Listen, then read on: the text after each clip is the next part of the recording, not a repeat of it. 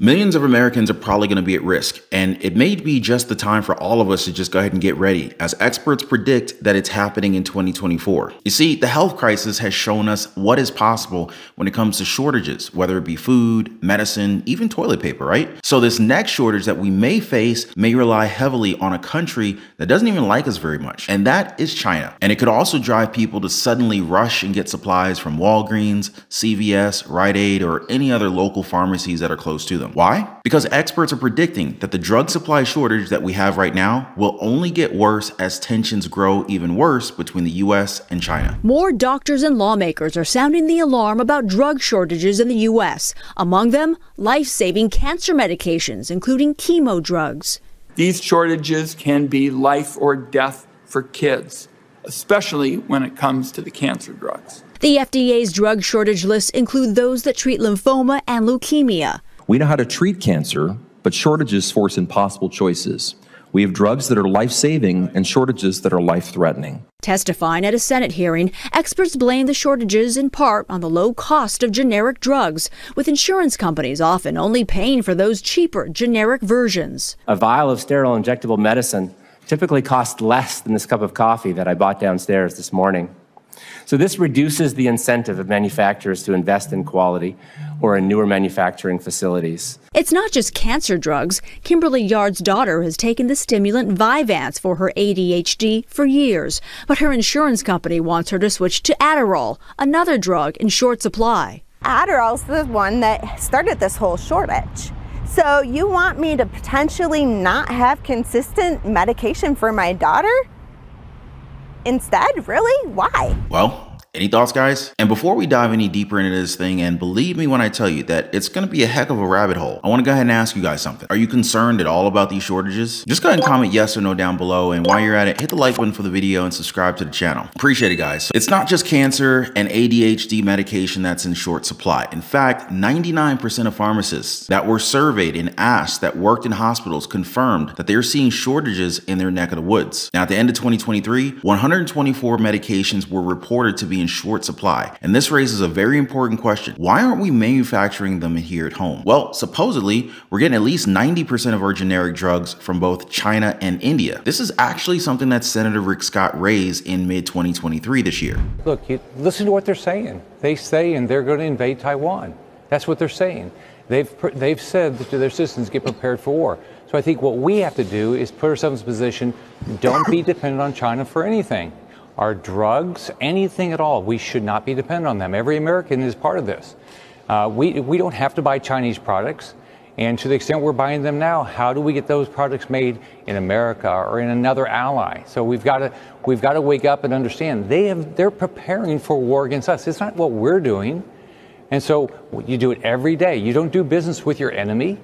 They have decided, we didn't decide this, they've decided to be our enemy. This was last year, and what are we talking about now? A possible conflict with China where sanctions could be placed in both ways. And in line with that, we're also seeing cyber attacks and ransomware just go ballistic toward the end of 2023. I mean, it was happening every single day from my perspective, either that or we're at least being discovered one after the other. I think one of the most recent ones happened with Yakult, that probiotic drink. I'm probably mispronouncing it, but anyway, well, they were supposedly hacked and they had around 95 gigs worth of data compromised. Now, you might be thinking that there's not much to see there, but when you consider the fact that employees for their company, they're now compromised when it comes to their passports, their driver's license, their addresses, salaries, even more. And when you think about that, it grows a little bit more concerning, right? Probiotic company Yakult Australia is the latest victim of a cyber attack. The company's records and sensitive employee documents dating back to 2001 have been leaked and published on the dark web.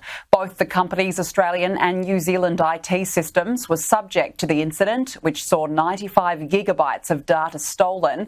It is believed the theft was a ransomware attack, a cybercrime where hackers attempt to extort money from a company. Which now leads me to talk about electric vehicles. Why? Well, why not? No, but seriously, just like our devices like laptops, computers, phones, and tablets, EVs also need software updates. It's one of the reasons why I'm not a big fan of them. The reasoning behind this is that it's supposed to protect your car from cyber attacks. And yes, the reasoning is sound, right? But what happens when an update fails? I mean, you've probably experienced it once or twice in your life, right? You mistakenly turn off your phone or update your laptop without plugging into the power source, and errors can obviously happen. Now, I've seen this image make its way through the internet, and well, it's kind of hard to believe. And just to go ahead and clarify, it says that the update was not successful, and because of it, your vehicle cannot be driven. I repeat, the software update bricked the car. But I went ahead and researched it, and they're saying that the car is now fixed, but I mean, like, does this really make you feel more secure about driving an EV? A software update could potentially stop you from being able to start your car or drive it or anything at all. And if such an error could be created by bad actors, then, well, then it would be theoretically easy for hackers to just kind of halt millions of cars on the road. Have you guys seen that movie,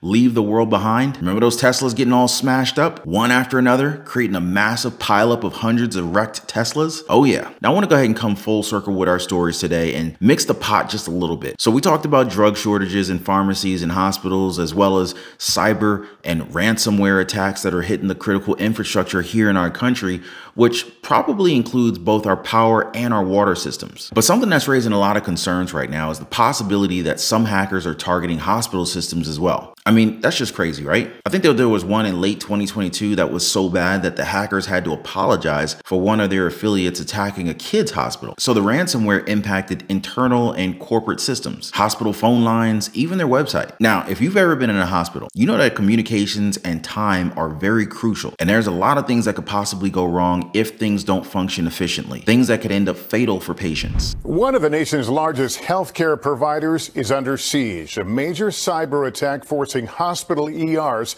to turn away patients in multiple states. As Miguel Almaguer reports, it's just the latest high-profile company to get hit by hackers. Tonight, the ongoing cyber attack at Ardent Health Services is forcing roughly a dozen of their hospitals to divert patients away from emergency rooms, impacting critical care in at least 4 states. Ardent, a major national healthcare provider, has now taken its network offline after cyber criminals hijacked their operating systems. How dangerous can a hack be at a hospital? Very. It's life-threatening. It's as simple as that. This does put people's lives at risk. Still scrambling to restore its vital IT operations after the Thanksgiving Day hack, Ardent Health confirms a temporary disruption of operations, adding patient care continues to be delivered safely and effectively, though they cannot confirm the extent of any patient health or financial data that has been compromised. Now it's sort of like I'm back on the waiting wagon, and that's not good. In Tulsa, Annie and Eric Wolf say her long-scheduled open heart surgery has been delayed after doctors lost access to her medical records. And this is why I'm getting you guys informed about all this stuff. This is why I'm here every single day, because it's vital that Americans know about what's happening all around them. Now, if you happen to be on any kind of medication and you can get supplies in advance, that might be a good idea, so long as you stay updated and keep your wits about you. These problems won't be as bad as how others are going to face it. But what are your thoughts on this, guys? Make sure you guys let me know down below. And before I go, I want to thank you guys for liking and subscribing to the channel. Appreciate you guys hanging out, and I'll see you on the next video.